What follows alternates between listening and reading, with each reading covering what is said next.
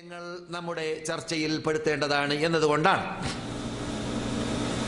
അപ്പോൾ പെൺകുട്ടികൾ 9 വയസ്സിൽ തന്നെ ഒരുപക്ഷെ പ്രായമുള്ളവളായി മാറാൻ സാധ്യതയുണ്ട്. എപ്പോൾ 9 വയസ്സിൽ ഹൈദ് ഉണ്ടാവുകയാണെങ്കിൽ. അല്ലാത്ത പക്ഷം ഞാൻ നേരത്തെ പറഞ്ഞ മാതിരി ഗുഹ്യസ്ഥാനത്തിൽ രോമം വരികയാണെങ്കിലും എന്ത് സംഭവിക്കും? ഇത് പ്രായം തികയും. ഇത് പഠിക്കണം. കാരണം പ്രായം തികയാന്ന് പറഞ്ഞാൽ എന്താണ്? നിസ്കാരം നിർബന്ധമായി. കുട്ടിക്ക് 9 വയസ്സല്ലേ, എങ്ങനെ കുട്ടിക്കുള്ളൂ നോമ്പൊക്കെ കൽപ്പിക്കുക എന്നൊന്നും പറയാൻ പറ്റൂല. നിർബന്ധമായി അറബ് രാഷ്ട്രത്തിലേക്ക് ഏകദേശം 10 വയസ്സ് കൂടിയാൽ 10, 11, 12 വയസ്സായി കഴിഞ്ഞാൽ ഇവിടെ എന്താകും? പ്രായം തികയും. എന്തുകൊണ്ട്? ചൂടുള്ള നാടാകുമ്പോൾ ഹൈദുണ്ടാകും പെട്ടെന്ന്. കേരളത്തിലെ ഒരു പക്ഷെ അങ്ങനെ അല്ലായിരിക്കും, അല്ലാഹു ആലം. അതെ, അതുപോലെ തന്നെ ഇസ്ലാമിന്റെ എല്ലാ വിധിവിലക്കുകൾ അവരിൽ നടപ്പാക്കേണ്ടി വരും. ബുലൂഗായി കഴിഞ്ഞ് എന്ന അതുകൊണ്ട് മാതാപിതാക്കളുടെ ബാധ്യതയിൽപ്പെട്ടതാണ് അവർ ബുലൂഗായോ ഇല്ലേ എന്നറിയലും, ബുലൂഗായി കഴിഞ്ഞാൽ അവർക്ക് അവരോട് നിസ്കരിക്കൽ നിർബന്ധമാണെന്ന് കൽപ്പിക്കലും, അവർക്ക് പിന്നെ മുമ്പുള്ള 10 വയസ്സ് വരെയുള്ളതായ 9 വയസ്സിന് മുമ്പുള്ളതായ അഥവാ ഹൈദുണ്ടാകുന്നതിന് മുമ്പുള്ളതായ വിധിയല്ല അവർക്ക് ഹൈദുണ്ടായി കഴിഞ്ഞാൽ എന്നത് മനസ്സിലാക്കൽ അനിവാര്യമാണ്. സഹോദര സഹോദരിമാരെ,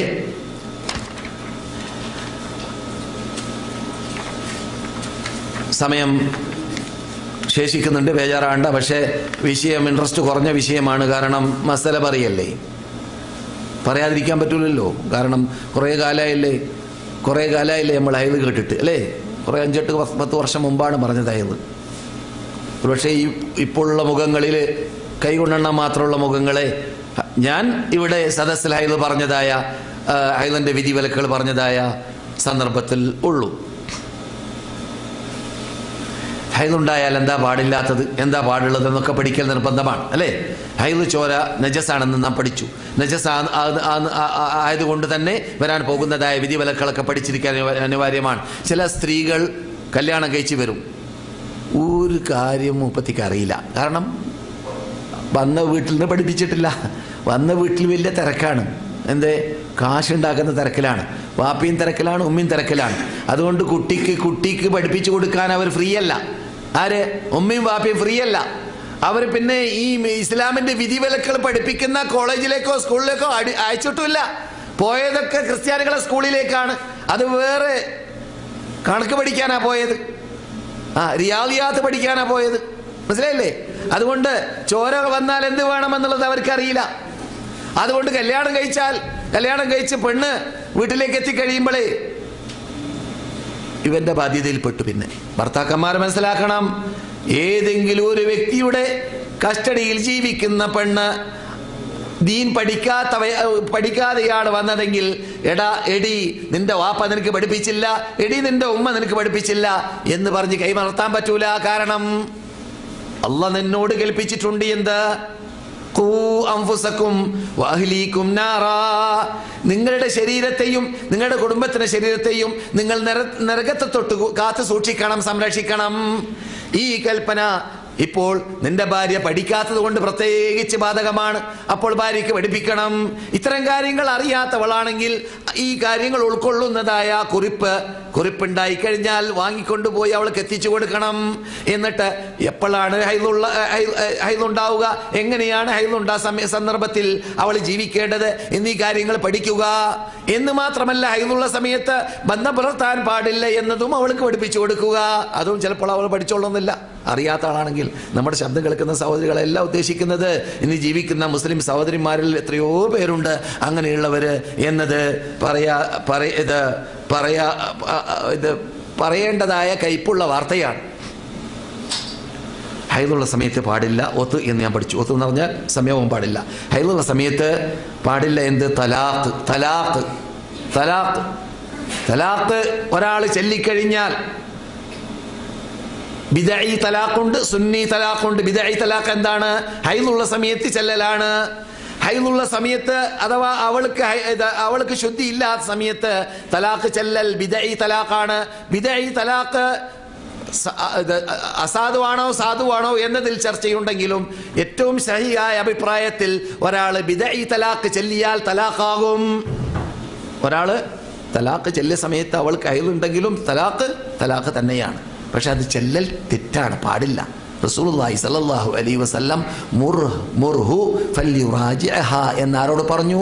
ഇബ്നു ഉമറിനോട് പറയാൻ ഉമറിനോട് കൽപ്പിച്ചു. ഉമറിനോട് കൽപ്പിച്ച് എന്ത്? നിങ്ങളുടെ മകൻ ഇബ്നു ഉമറിനോട്, അബ്ദുല്ലാഹി ഇബ്നു ഉമറിനോട് പറയൂ. എന്ത് പറയണം?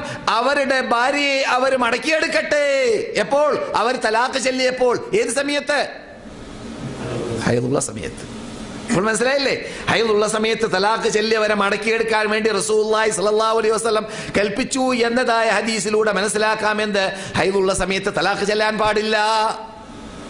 വിധി പറയുമ്പോൾ പറയണം എന്നല്ലാതെ തലാഖെല്ലാം വേണ്ടിയല്ലട്ടാ.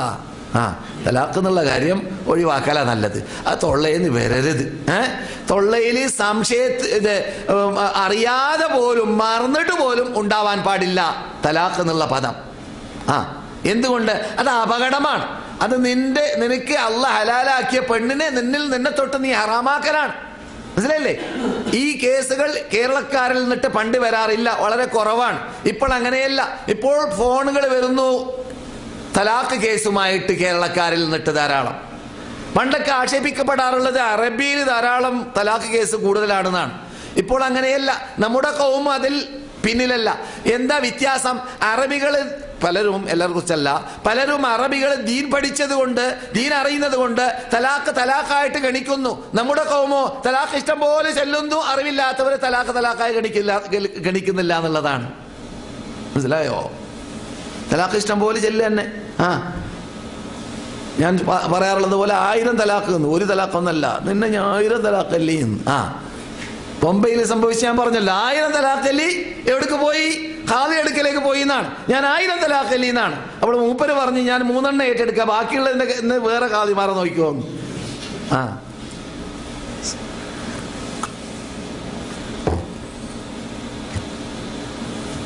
അതെ. അപ്പോൾ തലാഖ് ചൊല്ലിക്കഴിഞ്ഞാൽ, തലാഖിനെ കുറിച്ച് ഞാൻ ഇവിടെ തന്നെ അടുത്ത് ഏകദേശം 1 വർഷം തന്നെ പൂർത്തിയായിട്ടില്ല എന്നാണ് തോന്നുന്നത്. ഞാൻ പറഞ്ഞിട്ടുണ്ട് ഈ തലാഖല്ല നമ്മുടെ വിഷയം. പക്ഷേ തലാഖ് ചെല്ലുന്ന വേളയിൽ ഹൈദ് ഉണ്ടാവാൻ പാടില്ല എന്ന് പഠിച്ചു. ഹൈദ് ഉള്ള സമയത്ത് തലാഖ് ചെല്ലിയാൽ തലാഖ് ആവുമെന്നും പഠിച്ചു. അങ്ങനെ ഒരാൾ തലാഖ് ചെല്ലുന്ന മേഖലയിലേക്ക്, ഘട്ടത്തിലേക്ക് എത്തിപ്പോയാൽ അതാവ ഒരു ഒഴിവില്ല, ഒരു രക്ഷയില്ല. അവൻ കള്ളുകുടിയൻ, അവൻ നമസ്കരിക്കാത്തവൻ, അവനെ ഒഴിവാക്കി കിട്ടണമെന്ന് ഇവൾക്ക് നിർബന്ധം. അല്ലെങ്കിൽ അവൾ നമസ്കരിക്കാത്തവൾ, അവൾ തോന്നിവാസി, അവൾ വ്യഭിചരിക്കുന്നവൾ, അങ്ങനെ വല്ല തടസ്സങ്ങൾ, അങ്ങനെയുള്ള വല്ല തുടർന്ന് ജീവിതം മുന്നോട്ട് തെളിച്ചു കൊണ്ടുപോകാൻ സാധിക്കാത്തതായ ചുറ്റുപാടിലേക്ക് എത്തിക്കഴിഞ്ഞാൽ എന്ത് ചെയ്യാം? തലാഖ് ചെല്ലാം. തലാഖ് ചെല്ലുന്നുണ്ടെങ്കിലോ തലാഖ് ഒറ്റടിക്ക് 3 തലാഖ് ചെല്ലേണ്ടതല്ല, അതും തെറ്റാണ്. അങ്ങനെ പാടില്ല, അത് ചെയ്യാൻ പാടില്ല. മറിച്ച് ഒരു തലാഖല്ല. എന്നിട്ടോ നിങ്ങൾ അവരുടെ വീട്ടിൽ നിന്നിട്ട് അവരെ പുറത്ത് പോകാൻ പറയരുത്. തലാഖ് ചൊല്ലിക്കഴിഞ്ഞാൽ, ഒന്നാമത്തെ തലാഖ് ചൊല്ലിക്കഴിഞ്ഞാൽ അവന്റെ വീട്ടിൽ തന്നെ താമസിക്കണം. രാവിലെയും വൈകുന്നേരവും അവൻ കണ്ടുകൊണ്ടേയിരിക്കുമ്പോൾ എന്തുണ്ടാകും? സ്നേഹബന്ധം വീണ്ടും ഉണ്ടാകും. അപ്പോൾ അവളെ മടക്കിയെടുക്കാൻ അത് പ്രേരിപ്പിക്കും. അതുകൊണ്ട് തലാഖ് ചൊല്ലിക്കഴിഞ്ഞാൽ നാം തലാഖിന്റെ മേഖലയിലേക്ക് എത്തിക്കഴിഞ്ഞാൽ ഉടനെ പറയൽ എടുക്കടി ഓടി വിടുന്നതാണ്. അള്ളാഹ് പറയുന്നത് പുറത്ത് അയക്കരുതെന്നാണ്. നിന്നെ വീട്ടിൽ നിന്ന് പുറത്തേക്കാൻ പാടില്ല എന്നാണ്. 3 മാസം വരെ അല്ലെങ്കിൽ 3 ഖുർആൻ കഴിയുന്നത് വരെ, 3 ഹൈദ് കഴിയുന്നത് വരെ, എന്നിട്ട് 3 ഹൈദ് കഴിയുന്നത് വരെ നിനക്ക് അവളോട് ഇഷ്ടമില്ല, അവൾക്ക് നിന്നോട് ഇഷ്ടമില്ല, അല്ലെങ്കിൽ ആ കാരണം മാറിയിട്ടില്ല, കാരണം അങ്ങനെ തന്നെ ശേഷിക്കുന്നു എന്ന് കണ്ടാൽ എന്തായി? അവള് നിന്നിൽ നിന്നിട്ട് ഒഴിവായി.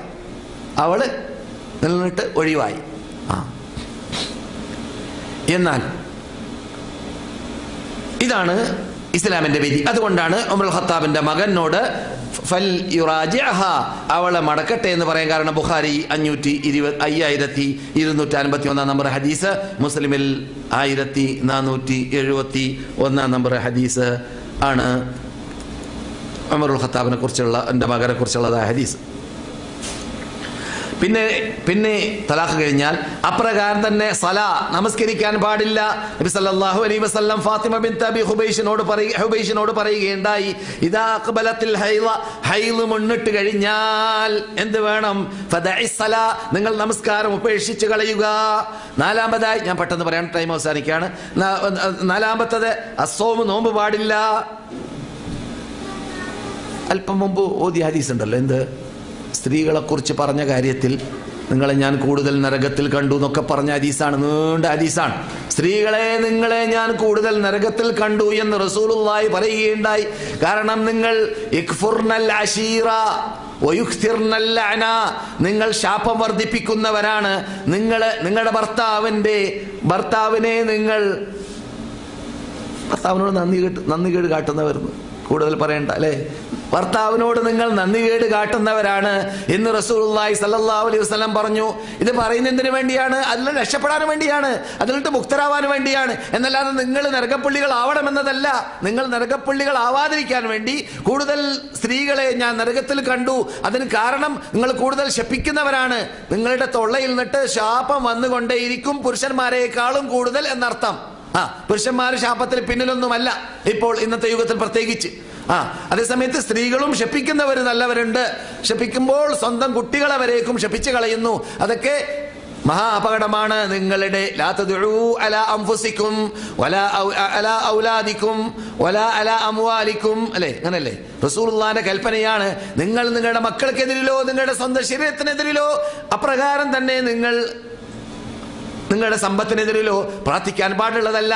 അതുകൊണ്ട് നീ ശപിക്കട്ടെ, അത് പ്രാർത്ഥനയാണ്. റസൂലുള്ളാഹി സ്വല്ലല്ലാഹു അലൈഹി വസല്ലമിനെ മുമ്പിൽ വെച്ചിട്ട് ഒരു സഹോദരി, സഹീഹ് ഹദീസിലാണ്, ഒരു സഹോദരി അവരുടെ കൂടെയുള്ള അവർ കയറുന്ന വാഹനമാകുന്ന അവരുടെ ബഹല അല്ലെങ്കിൽ ഒട്ടകം എന്താണെങ്കിലും വിരോധമില്ല, അതിനോട് പറഞ്ഞു, എന്ത്? അള്ളാഹ് നിന്നെ ശപിക്കട്ടെ എന്ന് പറഞ്ഞു എന്നാണ്. സ്ത്രീകൾ പെട്ടെന്നാണ് ദേഷ്യം വരുമ്പോൾ ശാപം എന്ന പദം ഉപയോഗിക്കുക. റസൂലുള്ളാഹി സ്വല്ലല്ലാഹു അലൈഹി വസല്ലം പറഞ്ഞു, ദഅഹ, ഉപേക്ഷിച്ച് കളയുക, ദഅഹ, അതിൽ ഉപേക്ഷിച്ച് കളയുക, തുടരുത് നിങ്ങൾ. ഇത് ഒരു മുസ്ലിമായ നിങ്ങളുടെ തൊള്ളയിൽ നിന്നിട്ട് ശപിക്കപ്പെട്ട സാധനം എന്ന് നിങ്ങൾ ശപിച്ചു കഴിഞ്ഞതായ ആ വാഹനത്തിനെ നിങ്ങൾ വിട്ടുകളയണം.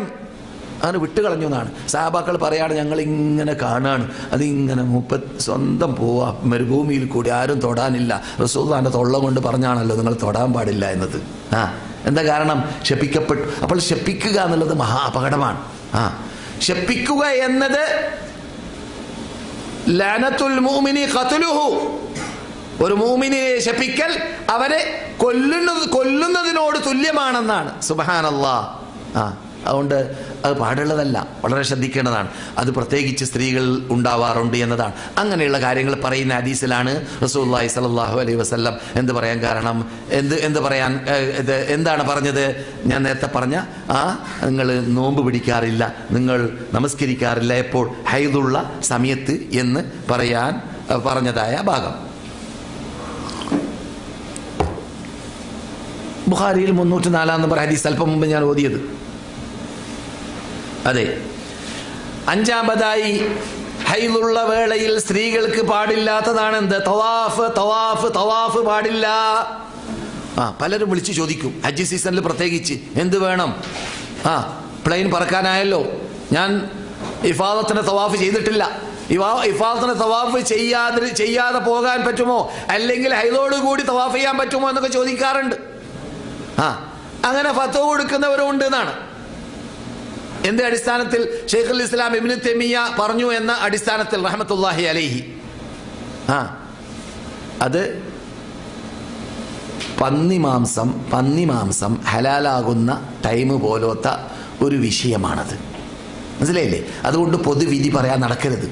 അറിവില്ലാത്തവർ കേരളത്തിൽ നിന്നിട്ട് ഹാജിമാർക്ക് ഹജ്ജ് ക്ലാസ് എടുക്കുമ്പോൾ നിങ്ങൾക്ക് അഥവാ ഹൈദുണ്ടായിക്കഴിഞ്ഞാൽ നിങ്ങൾ ഭദ്രമായി കെട്ടി ഹൈദോട് കൂടി തവാഫ് ചെയ്തിട്ട് നിങ്ങൾ പ്ലെയിനിൽ കയറി യാത്ര തുടരുക എന്ന് ക്ലാസ് എടുത്ത് കൊടുക്കാറുണ്ട് കേരളത്തിൽ നിന്നിട്ട്. ശ്രദ്ധിക്കണം.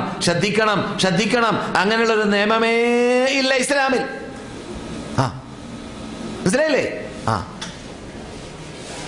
റസൂലുള്ളാഹി സ്വല്ലല്ലാഹു അലൈഹി വസല്ലമിനോട് കൂടെയുള്ള റസൂലുള്ളാഹിന്റെ ഭാര്യമാരിൽ നിന്നിട്ട് സഫിയ ആയിരിക്കാം എൻ്റെ ഓർമ്മ ശരിയാണെങ്കിൽ, ഹൈലുണ്ടായി റസൂലേ എന്ന് പറഞ്ഞു. അപ്പോൾ അവര് നമ്മയൊക്കെ പിടിച്ച് അറസ്റ്റ് ചെയ്യുമോ? എന്നെന്ന് മാത്രമല്ല, മദീനത്ത് നിന്ന് റസൂലിന്റെ കൂടെ പോയ ലക്ഷത്തോളം സഹാബാക്കളെ ഞങ്ങളെ മുഴുവനും അവർ തടസ്സപ്പെടുത്തിയോ? അപ്പോൾ പോയി ചോദിച്ചു, നിങ്ങള് തവാഫുൽ ഇഫാദ ചെയ്തോ എന്ന് ചോദിച്ചു. ഹജ്ജിന്റെ തവാഫ് ഉണ്ടല്ലോ, അത് നിങ്ങൾ ചെയ്തോ? അതിന് ശേഷമാണോ മെൻസസ് ഉണ്ടായതെന്ന് ചോദിച്ചു. അപ്പോൾ അവർ പറഞ്ഞു, ഞാൻ ഹജ്ജിന്റെ തവാഫ് ചെയ്ത് കഴിഞ്ഞ ശേഷമാണ് മെൻസസ് ഉണ്ടായത്. എന്നാൽ ഫൽ നംദി നബിയുനാ മുഹമ്മദ് റസൂലുള്ളാഹി, എന്നാൽ നമുക്ക് പോകാം. അപ്പോൾ അല്ലെങ്കിൽ പറയൂ പോകരുത്, അല്ലെങ്കിൽ പോകാൻ പാടില്ല, കൂട്ടത്തോടു കൂടിയേ പറയുന്നത്. മദീനയിലേക്ക് കൂട്ടത്തോടുകൂടി സഹാബാക്കൾ അടക്കമുള്ള ഹാബിസത്തുനാ എന്നാ പറയുന്നത്. അതുകൊണ്ട് തെളിവില്ല. പിന്നെ ഏതെങ്കിലും ഒരു പ്ലെയിനിൽ വന്ന സ്ത്രീ, ആ സ്ത്രീക്ക് ആ പ്ലെയിൻ അല്ലാതെ വേറെ പ്ലെയിൻ പോകാനില്ല, ആ കൂട്ടുകാരല്ലാതെ വേറെ പോകാനില്ല എന്നതുപോലെ, മനസ്സിലായില്ലേ?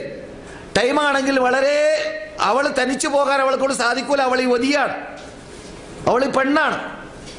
അങ്ങനെയുള്ള വല്ല കേസും വന്നാൽ ആ സന്ദർഭത്തിൽ നിറഞ്ഞ ഖുർആനും സുന്നത്തും അനുസരിച്ച് അള്ളാനെ പേടിച്ച് വിധി പറയുന്ന പണ്ഡിതനെ പോയി കാണാം. എന്നാൽ പന്നിയർച്ച ഹലാലാകുന്ന വിധി പോലെ വിധിക്കേണ്ട വിധിയാണ് പറയുന്നത്. പന്നിയർച്ച എപ്പോഴാ ഹലാലാവാ? പന്നി മാംസം എപ്പോഴാ ഹലാലാവാ?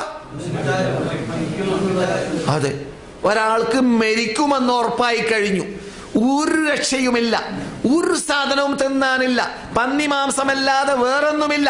അവിടെയും അല്ലാഹ് പറയാണ്, ഫമലിൽ തുറ ഗൈറ ബാഗിൻ വലാ ആദിൻ. ഏതായാലും തിന്നാൻ അല്ലാഹ് അനുവദിച്ച സമയമല്ല, കളയാന്ന് വിചാരിച്ചിട്ട് പന്നി മാംസം നോക്കാതെ നന്നായി തിന്നരുത്. പിന്നെയോ, നിന്റെ ജീവനെ രക്ഷിക്കാൻ വേണ്ടി മാത്രം ആവശ്യമുള്ളതേ അനുവദിച്ചിട്ടുള്ളൂ അവിടെ. ഇതുപോലത്തെ കാര്യമാണ് എന്ത്? പലിശ. ഇതുപോലത്തെ കാര്യമാണ് ഈ പറഞ്ഞതായ മസാല. എന്നല്ലാതെ പലിശ എന്താ, അത് നിന്റെ അക്കൗണ്ടിൽ വരെയല്ലേ, അത് നീ എടുത്തിട്ട് ധർമ്മം ചെയ്തോ? എത്ര ധൈര്യ പറയാൻ. അള്ളാഹ് പറയാണ്, എന്നോടും എൻ്റെ റസൂലിനോടും യുദ്ധം ചെയ്യുന്നതിന് തുല്യമാണ് നിങ്ങൾ പലിശ തിന്നൽ എന്ന് പറയുമ്പോൾ, ആ യുദ്ധം ചെയ്യുക എന്ന ആ മഹാപാപത്തിൽ പെട്ടുപോകാതിരിക്കാൻ വേണ്ടി അതിന് ഞാൻ തൊടൂല. നിന്റെ നിന്റെ അക്കൗണ്ടിൽ വരട്ടെ വരാതിരിക്കട്ടെ, നിന്റെ കാശല്ലാത്തതിനെ കുറിച്ച് നീ ചർച്ച ചെയ്യേണ്ട ആവശ്യമില്ല എന്ന് പറഞ്ഞാലേ തീർന്നല്ലോ. മനസ്സിലാകുന്നുണ്ടല്ലോ? ഇതാണ് ഈ മസ്അല. ഏത്? തവാഫ് ചെയ്യാൻ പാടുണ്ടോ മെൻസസ് ഉള്ള സഹോദരിമാർ, സ്ത്രീകൾ എന്ന ചോദ്യത്തിന് മറുപടി. റസൂലിന്റെ വാക്ക് വളരെ വ്യക്തമാണ്. ബുഖാരിയിൽ മുത്തഫഖുൻ അലൈഹി, ബുഖാരിയിൽ 3305, മുസ്ലിമിൽ 1211. എന്താണ്? ആയിഷ റളിയല്ലാഹു തആല അൻഹ ശരീഫിലേക്ക് എത്തിയപ്പോൾ ഹൈദുണ്ടായി ആയിഷക്ക്. ആയിഷ റളിയല്ലാഹു തആല അൻഹ ഹജ്ജിന് പോകുന്ന വേളയിൽ ശരീഫ് എന്ന സ്ഥലം മക്കയിലേക്ക് എത്തുന്നതിന് ഏകദേശം 30 അതിൽ കൂടുതലോ കുറവോ ആണ്, അല്പം അടുത്ത് തന്നെയാണ്. മക്കയിൽ റസൂലുള്ളാഹിന്റെ ഭാര്യ മൈമൂനയുടെ നാടാണത്. മൈമൂനയുമായിട്ട് റസൂലുള്ളാഹി വീട്ടുകൂടിയ സ്ഥലമാണത്. അവിടെ വെച്ചിട്ട് തന്നെയാണ് മൈമൂന മരിച്ചതും റളിയല്ലാഹു തആല അൻഹ റസൂലുള്ളാഹിന്റെ വഫാത്തിന് ശേഷം. അങ്ങനെയുള്ള അതെ, റസൂലുള്ളാഹി സ്വല്ലല്ലാഹു അലൈഹി വസല്ലമയുടെ ഭാര്യ ആയിഷ റളിയല്ലാഹു തആല അൻഹയ്ക്ക് അവിടെ വെച്ചിട്ട് ഹൈദുണ്ടായതായ വേളയിൽ റസൂലുള്ളാഹിന്റെ മറുപടി എന്താണ്? ഇസ്നഇ അല്ലെങ്കിൽ ഇഫ്അലി മാ യഫ്അലുൽ ഹാജ. ഹാജിയാർ ചെയ്യാറുള്ളത് മുഴുവനും നീ ചെയ്യൂ ആയിഷ. ഇഫ്അലി കുല്ലമാ യഫ്അലുൽ ഹാജ്. ഹാജിയാർ ചെയ്യാറുള്ളതൊക്കെ നിങ്ങൾ ചെയ്യുക. ഇല്ല എന്തൊഴിച്ച്? ഇല്ല അൻ തതൂഫി ബിൽ ബൈത്ത് ഔ കമാ ഖാല അലൈഹി സ്വലാത്തു വസ്സലാം. നിങ്ങൾ കഅബയിൽ തവാഫ് ചെയ്യരുത്. വ്യക്തം. കഅബയിൽ നിങ്ങൾ തവാഫ് ചെയ്യരുത്. അതുകൊണ്ട് തന്നെ ഹജ്ജിന്റെ തവാഫ് ശേഷം സഈ വരികയാണെങ്കിൽ സഈയും പാടില്ല. എന്തുകൊണ്ട്? സഈ ആയതുകൊണ്ടല്ല, സഈ ചെയ്യാം ഹൈദുള്ള സമയത്ത്. പിന്നെ എന്തുകൊണ്ട് സഈന്റെ ടൈം വരുന്നത്?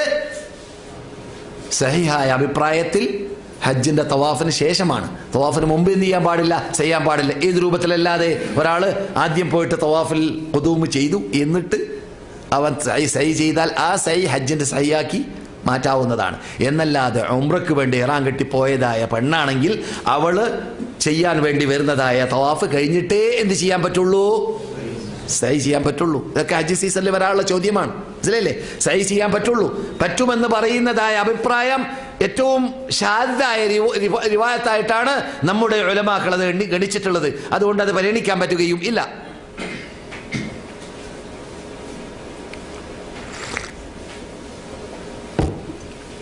ഇനി ഹൈദ് കഴിഞ്ഞു,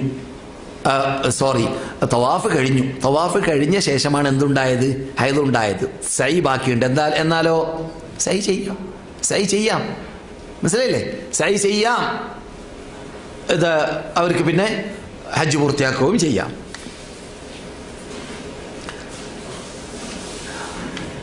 ആറാമത്, അല്പസമയം 5 മിനിറ്റ് കൂടി ബാക്കിയുണ്ട്, നിർത്താണ്. ആറാമതായി, ഹൈദുള്ള സമയത്ത് സ്ത്രീകളെ സംബന്ധിച്ചിടത്തോളം പണ്ഡിതന്മാരിൽ നിന്നിട്ട്, ഫുഖഹാക്കളിൽ നിന്ന്, പ്രത്യേകിച്ച് സഹാബാക്കളിൽ നിന്ന് നല്ലൊരു ശതമാനം പണ്ഡിതന്മാരുടെ അഭിപ്രായ പ്രകാരം ഖുർആൻ പാരായണം ചെയ്യുക എന്നതും അനുവദനീയമല്ല എന്നതാണ്. എന്തല്ലറൂറത്തിന് മാത്രം ഒഴിവാക്കിയിട്ടുണ്ട്. അഥവാ മനപ്പാടമാക്കിയതായ ഖുർആന് കുറെ ദിവസം ഓതാതിരുന്നാൽ മറന്നു പോകുമെന്ന് പേടിയാവുകയാണെങ്കിൽ ഖുർആൻ സ്പർശിക്കാതെ, കൈകൊണ്ട് തൊടാതെ, അല്ലെങ്കിൽ കൈ കൊണ്ടോ, അല്ലെങ്കിൽ ഖുർആനിന് പകരം പരിഭാഷ ഉപയോഗിച്ചുകൊണ്ടോ ഓതുന്നത് കൊണ്ട് വിരോധമില്ല എന്ന് പറയുന്നവര് ആധുനിക പണ്ഡിതന്മാരിലുണ്ട്. ഇതിനെല്ലാം തെളിവെന്താണ്? ലാ യമസ്സുഹു ഇല്ലൽ മുതഹ്ഹറൂൻ, ശുദ്ധിയുള്ളവരല്ലാതെ ഈ ഖുർആനിനെ സ്പർശിക്കരുത് എന്ന് ഖുർആനിൽ പറയുന്നുണ്ട്. അത് ലൗഹുൽ മഹ്ഫൂദിനെ കുറിച്ചാണ് സംസാരിച്ചത് എന്നും ചർച്ചയുണ്ട്. ആ അഭിപ്രായ പ്രകാരം തെറ്റില്ല ഖുർആൻ ഒദു ഇല്ലാതെ സ്പർശിക്കലോ തൊടലോ. എങ്കിലും ബഹുഭൂരിപക്ഷം പണ്ഡിതന്മാരുടെ നിഗമനം അനുസരിച്ചിട്ട് ഖുർആൻ ഓതാനും ഒദു വേണം, ഖുർആൻ പാരായണം ചെയ്യാൻ ഒദു നിർബന്ധമില്ല എങ്കിലും. പക്ഷേ ഹൈദുള്ള സ്ത്രീകൾക്ക് ഖുർആൻ ഓതാനും അതുപോലെ തന്നെ ഖുർആൻ തൊടാനും എന്ത് വേണം? ഹൈദിൽ നിന്ന് ശുദ്ധീകരിക്കണം എന്നതാണ്. അതുപോലെ തന്നെ പള്ളിയിൽ കടക്കുക. അപ്പോൾ ഹൈദിൽ നിന്നിട്ട്, ഹൈദുള്ള സന്ദർഭത്തിൽ ഖുർആൻ ഓതാൻ അനുവദിച്ചത് ഏത് രൂപത്തിലാണ്? ഖുർആൻ മനപ്പാടമിട്ടവരാണ്. അവർക്ക് ഖുർആനിനെ ഇടയ്ക്ക് ഓതിയില്ലെങ്കിൽ മറന്നുപോകും, അല്ലെങ്കിൽ പരീക്ഷയ്ക്കിരിക്കേണ്ടതുണ്ട്. അപ്പോൾ അവരെ സംബന്ധിച്ചിടത്തോളം ഹൈദുള്ള സമയത്താണ് ഖുർആന്റെ പരീക്ഷ വരുന്നതെങ്കിൽ അങ്ങനെയുള്ള സന്ദർഭങ്ങളിലൊക്കെ അവർക്ക് ലറൂറത്തൻ മാത്രം, നിർബന്ധിതാവസ്ഥയിൽ മാത്രം ഓതാം. അല്ലാത്ത സന്ദർഭത്തിൽ ഈ പറയുന്ന ശുദ്ധിയോടുകൂടി തന്നെ ആവണം എന്നതാണ് അവർ നടപ്പാക്കേണ്ടത്. ഇതിൽ അദ്കാറുകളിൽ പെടുന്നതായ ആയത്തുകൾ കടക്കുന്നതല്ല, അദ്കാറുകളിൽ പെടുന്നതായ ആയത്തുകൾ പെടുന്നതല്ല. മനസ്സിലാകുന്നുണ്ടല്ലോ? പറഞ്ഞൊരു ആവശ്യമില്ലല്ലോ. അദ്കാറുകളിൽ പെടുന്ന ആയത്തുകൾ ദിനം ഓതാറുള്ളതായ അദ്കാറുകളുണ്ടല്ലോ, അദ്കാറുകളായി നാം ഓതാറുള്ളതായ ആയത്തുകളോ സൂറത്തുകളോ അതിൽ പെടുന്നതും അല്ല. ഖുർആൻ ഹൈദുള്ള സമയത്ത് പള്ളിയിൽ പ്രവേശിക്കാൻ പാടില്ല എന്നതും ശക്തിയായ തെളിവുണ്ട്. അതേസമയത്ത് നിർബന്ധിതാവസ്ഥയിൽ അള്ളാഹ് തന്നെ ഖുർആനിൽ ജനാബത്തുള്ളതായ ആൾക്കാർക്ക് വിട്ടുകിടക്കാം, വഴിയാക്കി മാറ്റാം, അത്രയേ ഉള്ളൂ. ഒരു ഭാഗത്തിൽ നിന്നിട്ട്, പള്ളിയുടെ ഒരു ഭാഗത്തിൽ നിന്നിട്ട് കയറി നടക്കാം മറ്റേ ഭാഗത്തിൽ കൂടി, വേറെ വഴിയില്ലെങ്കിൽ അങ്ങനെ എന്നത് മാതിരി പള്ളി വൃത്തികേടാകുമെന്ന് കണ്ടാൽ ശ്രദ്ധിക്കുക.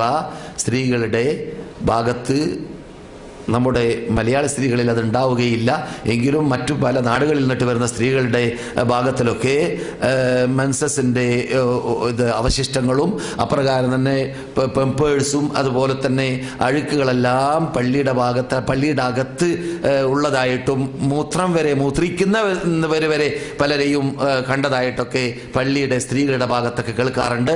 അതൊക്കെ ഉപദേശിച്ച് ജനങ്ങൾക്ക് ബോധ്യപ്പെടുത്തി കൊടുക്കണം, ബോധവാന്മാരാക്കണം. സ്ത്രീകൾ ഭാഗത്തിൽ നിസ്കരിക്കാൻ വേണ്ടി പോകുന്ന നമ്മുടെ ക്ലാസ് മെമ്പർമാരൊക്കെ ശ്രദ്ധിക്കേണ്ട ഭാഗമാണ്. അങ്ങനെയുള്ളവരെ കണ്ടാൽ ഇത് പള്ളിയാണ്, ഇത് അള്ളാഹുവിന്റെ വീടാണ്, ഇത് ഖുർആൻ പാരായണം ചെയ്യാനും ഇത് നമസ്കരിക്കാനും ഇത് ദിക്ർ ചെല്ലാനുമുള്ളതായ സ്ഥലമാണ് എന്നതൊക്കെ പറഞ്ഞു കൊടുക്കണം. അതൊക്കെ നമ്മുടെ ബാധ്യതയിൽപ്പെട്ടതാണ്.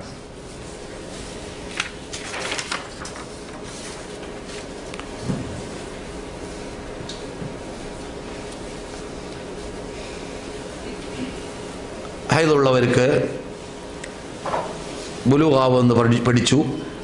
അതുപോലെ തന്നെ തലാഖ് എണ്ണാൻ കണക്ക് കൂട്ടുന്നതാണ് ഹൈദെന്ന് പഠിച്ചു. അതുപോലെ തന്നെ ഹൈദ് ഉണ്ടായിക്കഴിഞ്ഞാൽ ഗർഭാശയം ക്ലിയർ ആകുമെന്ന് പഠിച്ചു അല്ലേ? ഹൈദുണ്ടായി കഴിഞ്ഞാൽ ഗർഭാശയത്തിൽ എന്തില്ല? മുമ്പത്തെ ഭർത്താവുമായുള്ളതായ ആ സംയോഗത്തിലൂടെ ഉണ്ടാവാൻ സാധ്യതയുള്ളതായ ഗർഭമില്ല. അത് ഒഴിവായി എന്നത് മനസ്സിലാക്കാൻ സാധിച്ചു. അതുപോലെ തന്നെ ഇതുകൂടി ഈ മസലയും കൂടി പറഞ്ഞു നിർത്താം.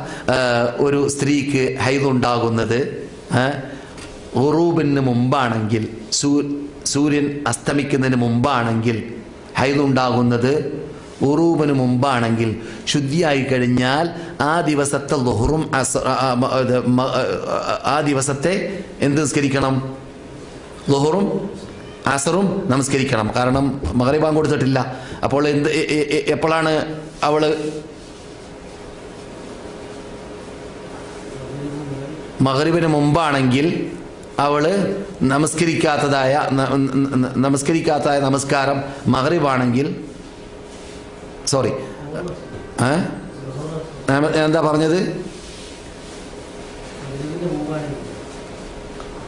മഗ്‌രിബിന് മുമ്പാണ് ഒരു സഹോദരി ശുദ്ധിയായതെങ്കിൽ, ഒരു സഹോദരിക്ക് മഗ്‌രിബിന് മുമ്പാണ് ശുദ്ധിയായതെങ്കിൽ അവള് ഖളാ വീട്ടാൻ തുടങ്ങേണ്ടത് മഗ്‌രിബ് മുതലല്ല. പിന്നെയോ ളുഹറും അസറും ഖളാ വീട്ടണം എന്നതാണ് ബഹുഭൂരിപക്ഷം പണ്ഡിതന്മാർ പറയുന്നത്.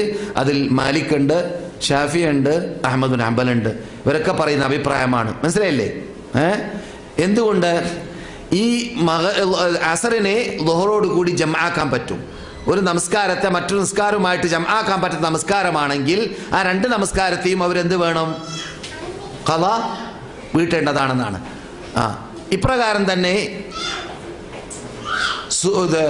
ഒരു സ്ത്രീക്ക് ശുദ്ധി ഉണ്ടാകുന്നത് ഫജ്ർ സാദിഖിന് മുമ്പാണെങ്കിൽ മഗ്‌രിബും ഇശയും അവരെന്ത് വേണം? മഗ്‌രിബും ഇശയും അവര് ഖളാ വീട്ടണം. മനസ്സിലായോ? ഫജ്ർ സാദിഖിന് മുമ്പാണ് ശുദ്ധിയാകുന്നതെങ്കിൽ അവരെന്ത് വേണം? ഫജ്ർ സാദിഖ് മുതൽ നിസ്കരിച്ചാൽ പോരാ, പിന്നെയോ രാത്രിയത്തെ മഗ്‌രിബും ഇശയും നമസ്കരിക്കണം. ഇപ്പോൾ ക്ലിയർ ആയല്ലോ? പുതുവർഷം വരുമ്പോൾ പരസ്പരം ആശംസകൾ കൈമാറുക എന്നത് ഇസ്ലാമിലുണ്ടോ? അത് ഇസ്ലാമിൽ നാം ഹിജ്റ വർഷം വരുന്ന വേളയിൽ ആരെങ്കിലും നമ്മളോട് വല്ലതും പറഞ്ഞാൽ ആ പറഞ്ഞതിന് മറുപടി പറയാമെന്ന് പറഞ്ഞിട്ടുണ്ട്. കാരണം ഇസ്ലാമുമായി ബന്ധപ്പെട്ട, ഹിജ്റയുമായി ബന്ധപ്പെട്ട വർഷമായതുകൊണ്ട്. അതേസമയത്ത് ക്രിസ്തുമസ് എന്ന് പറയുന്നത് യഥാർത്ഥത്തിൽ അത് ഒരു മതത്തിൻ്റെ ചടങ്ങാണ്. അതുകൊണ്ട് ആ ക്രിസ്തുമസ് കൊണ്ടാടലോ അതിൻ്റെ ഭക്ഷണം കഴിക്കലോ അതിൻ്റെ പേരിൽ അങ്ങുമിങ്ങും ആശംസകൾ കൈമാറലോ പാടുള്ളതല്ല. ഇസ്ലാമിൽ നമുക്ക് നമ്മുടേതാകുന്ന മതമുണ്ട്, നമ്മുടേതാകുന്ന ആദർശമുണ്ട്, നമ്മുടേതാകുന്ന മൂലാധാരമുണ്ട്, നമ്മുടേതാകുന്ന നേതൃത്വമുണ്ട്, നമ്മുടേതാകുന്ന വിജ്ഞാനം നമ്മുടെ മുമ്പിലുണ്ട്. അതിന്റെ പിന്നിൽ അണിനിരക്കലാണ് നമുക്ക് വേണ്ടത്. നമ്മുടെ ആദർശത്തെ സംരക്ഷിക്കാൻ മറ്റു മതസ്ഥരോട് റസൂൽ പറഞ്ഞതുപോലെ തുല്യപ്പെടുക എന്നത് പാടുള്ളതല്ല, ഒരിക്കലും പാടുള്ളതല്ല എന്നതാണ് ശരിയായ മറുപടി. അതന്നെ. പിന്നെ സോപ്പിടലൊന്നും ഇസ്ലാമിലില്ല. സോപ്പിടേണ്ട സമയത്ത് മാത്രം സോപ്പിട്ടാൽ മതി. ഇത് സോപ്പിടേണ്ട കാര്യമല്ല. അത് മൊബൈലിൽ ഇങ്ങനെ വരാൻ തുടങ്ങിയിട്ടുണ്ട്. എന്ത് അല്ലേ? ക്രിസ്മസിൻ്റെ ദിവസങ്ങളല്ലേ ആശംസകൾ. അത് മുസ്ലിങ്ങളാണ് ആശംസ പറയുന്നത്. മുസ്ലിമിനോട് പറയാണ്, നീയും ഇതായിട്ട് എന്താ ബന്ധമുള്ളത്? ഈ ക്രിസ്താബ്ദ വർഷത്തിൽ തന്നെ ചർച്ചയാണ്, ക്രിസ്ത്യാനികളുടെ ഇടയിൽ ചർച്ചയാണ്. ക്രിസ്താബ്ദ വർഷം കണ്ടുപിടിച്ചത് തന്നെ നമ്മുടെ നേതാവിനെ മാതിരി മക്കയിൽ നിന്ന് വന്നു. ഇത്രാമത്തെ വർഷത്തിൽ വന്നു. 1400 വർഷങ്ങൾക്ക് മുമ്പ് വന്നു. ഒരു തിങ്കളാഴ്ച വന്നു. ഒരു റബീഉൽ മാസത്തിൽ വന്നു. അങ്ങനെ 1434 വർഷമാണ്. ഇങ്ങനെ പറയാനുള്ള വല്ലതും ഉണ്ടോ? ഇല്ല. പിന്നെയോ യേശു ക്രിസ്തു എന്നവർ പറയുന്ന നമ്മുടെ നേതാവായ ഈസ നബി അലൈഹിസ്സലാം മരിച്ചു എന്നവർ പറയുന്ന നമ്മുടെ നേതാവായ ഈസ നബി അലൈഹിസ്സലാം ആകാശത്തിലേക്ക് ഉയർത്തപ്പെട്ടയിടം മുതൽ 300 വർഷം കഴിയുന്നത് വരെ അവർ ചർച്ചയിൽ വന്നിട്ടില്ല എന്നാണ്. എന്ത്? എപ്പോഴാണ് ഈ ക്രിസ്താബ്ദ വർഷം എന്നത് പിന്നെയാണ് വരുന്നത് ഈ വർഷത്തെക്കുറിച്ച്. അങ്ങനെയുള്ള ഐതിഹ്യമാണ് ക്രിസ്താബ്ദ വർഷം. അങ്ങനെയുള്ള ഐതിഹ്യത്തിന്റെ പേരിൽ നടക്കുന്നതായ ഒരു ചടങ്ങാണ് ക്രിസ്തുമസ് എന്ന് പറയുന്നത്. അതിന്റെ പിന്നാലെ നടക്കാൻ പാടുണ്ടോ? നാം ഒരിക്കലും പാടില്ല എന്നത് വളരെ ശക്തിയായിട്ട് മദീനയിൽ ജീവിക്കുമ്പോൾ റസൂലുള്ളാഹിനോടുള്ളതായ മഹബത്ത് കാട്ടാൻ ഉദ്ദേശിക്കുന്ന ഓരോ മുസ്ലിങ്ങൾ മനസ്സിലാക്കേണ്ടതായ ഭാഗമാണ്. യാത്ര പുറപ്പെടുമ്പോൾ 2 റക്അത്ത് സുന്നത്ത് നമസ്കാരമുണ്ടോ? യാത്രയ്ക്ക് എന്ന രൂപത്തിൽ 2 റക്അത്ത് നമസ്കാരമില്ല. എന്തെങ്കിലും ഒരു കാര്യം റസൂല് ഉദ്ദേശിക്കുകയാണെങ്കിൽ ഇതാ ഹസബഹു അമ്രു എന്നാണല്ലോ റസൂൽ പറയുന്നത്, അല്ലേ ഹദീസിലുള്ളത് റസൂലുള്ളാഹിയെ കുറിച്ച്. ഇതാ ഹസബഹു അമ്രു, എന്തെങ്കിലും ഒരു വിഷയം, എന്തെങ്കിലും ഒരു കാര്യം ചെയ്യാൻ ഉദ്ദേശിച്ചു കഴിഞ്ഞാൽ റസൂലുള്ളാഹി സ്വല്ലല്ലാഹു അലൈഹി വസല്ലം നമസ്കാരത്തിലേക്ക് പ്രവേശിച്ചു എന്നാണ്. അങ്ങനെ ഒരു പ്രധാന കാര്യങ്ങളിൽ പെട്ടതാണ് ചിലപ്പോൾ യാത്ര. ചിലപ്പോൾ എന്ന് പറയാൻ കാരണം എന്നും യാത്ര ചെയ്തുകൊണ്ടിരിക്കുന്നതായ ഈ സാധനങ്ങൾ, ചരക്കുകളൊക്കെ എന്നും അങ്ങും ഇങ്ങും എത്തിച്ചു കൊടുക്കുന്ന ആൾക്കാരുണ്ടല്ലോ, അവരെ സംബന്ധിച്ചിടത്തോളം അതൊരു യാത്രയല്ല. അതേസമയത്ത് എപ്പോഴെങ്കിലും യാത്ര പോകാൻ ഉദ്ദേശിക്കുമ്പോൾ ഒരു പ്രത്യേക പ്രശ്നങ്ങൾ കൈയാളാൻ വേണ്ടി പോകുമ്പോൾ അവിടെ നിസ്കരിക്കുന്ന നമസ്കാരം, ഒന്നൊരിക്കലും ഇസ്തിഖാറയുടെ നമസ്കാരം അല്ലെങ്കിൽ ഹാജത്തിന് വേണ്ടിയുള്ള നമസ്കാരം എന്ന രൂപത്തിൽ പറയപ്പെടാറുണ്ട്. എന്നല്ലാതെ യാത്രക്കായിട്ട് പ്രത്യേക നമസ്കാരം പറയാൻ ഇല്ല. ഇതുവരെ പറഞ്ഞ കാര്യത്തിൽ നിന്നിട്ട് പഠിക്കേണ്ട ഭാഗങ്ങൾ പലതും നാം പറഞ്ഞു കഴിഞ്ഞു. സംശയങ്ങളുണ്ടെങ്കിൽ അടുത്ത ക്ലാസ്സിൽ നമുക്ക് ചോദിച്ചു ഇത് അന്വേഷിക്കുകയും ചെയ്യാം. അത്തരം കാര്യങ്ങൾ പഠിക്കാനും അതനുസരിച്ചിട്ട് ജീവിതത്തിൽ പകർത്താനും തൗഫീഖ് നൽകുമാറാകട്ടെ. ചിലർ മരണപ്പെട്ട വാർത്ത പറഞ്ഞു, അവർക്ക് വേണ്ടി പ്രാർത്ഥിക്കാനും ആവശ്യപ്പെട്ടു. നമ്മിൽ നിന്നിട്ട് മരണപ്പെട്ടവർക്ക് അള്ളാഹ് പുറത്തു കൊടുക്കട്ടെ, അവരുടെ ഖബറിനെ അള്ളാഹ് സ്വർഗ്ഗത്തോപ്പാക്കി മാറ്റട്ടെ, അവരോടൊപ്പം അള്ളാഹു നമ്മയും സ്വർഗ്ഗത്തിൽ ഒരുമിച്ച് കൂട്ടട്ടെ. നാം മരിക്കുമ്പോൾ നമുക്കും അള്ളാഹു മാഫി ചെയ്തു തരുമാറാകട്ടെ. അപ്രകാരം രോഗമുള്ളവർക്ക് അല്ലാഹു സുബ്ഹാനഹു വ തആല പരിപൂർണ്ണ ആരോഗ്യം നൽകട്ടെ, പരിപൂർണ്ണ ആരോഗ്യം നൽകട്ടെ, പരിപൂർണ്ണ ആരോഗ്യം നൽകട്ടെ. ആ കൂട്ടത്തിൽ റബ്ബുൽ ഇസ്സത്ത് ജല്ല ജലാലുഹു മരിപ്പിക്കാൻ ഉദ്ദേശിക്കുന്നവരാണെങ്കിൽ അത് നമുക്ക് പറയാൻ പറ്റില്ലല്ലോ, എല്ലാവരും എന്നും ജീവിക്കൂലല്ലോ. രോഗികളിൽ നിന്നിട്ട് മരിക്കാൻ അള്ളാഹ് തീരുമാനിച്ചവരാണെങ്കിൽ അല്ലാഹു സുബ്ഹാനഹു വ തആല ഈമാനോടുകൂടി മരിപ്പിക്കട്ടെ, ഈമാനോടുകൂടി മരിപ്പിക്കട്ടെ. നല്ല പരിപൂർണ്ണ ഹുസ്നുൽ ഖാത്തിമ അവർക്ക് അല്ലാഹു നൽകുമാറാകട്ടെ. നമ്മുടെ കൂട്ടത്തിൽ ഇണകളില്ലാത്തവർക്ക് സാലിഹ്യങ്ങളായ ഇണകൾ അള്ളാഹു നൽകട്ടെ, സാലിഹ്യങ്ങളായ ഇണകൾ അള്ളാഹു നൽകട്ടെ. അപ്രകാരം രോഗങ്ങളോട് രോഗത്തെ സുഖപ്പെടുത്തട്ടെ, പ്രശ്നങ്ങൾ പരിഹരിക്കട്ടെ, പ്രയാസങ്ങൾ നീക്കട്ടെ. അല്ലാഹുമ്മ സല്ലി അലാ മുഹമ്മദ് വഅലാ ആലി മുഹമ്മദ് വആഖിറു ദഅവാനാ അനിൽ ഹംദുലില്ലാഹി.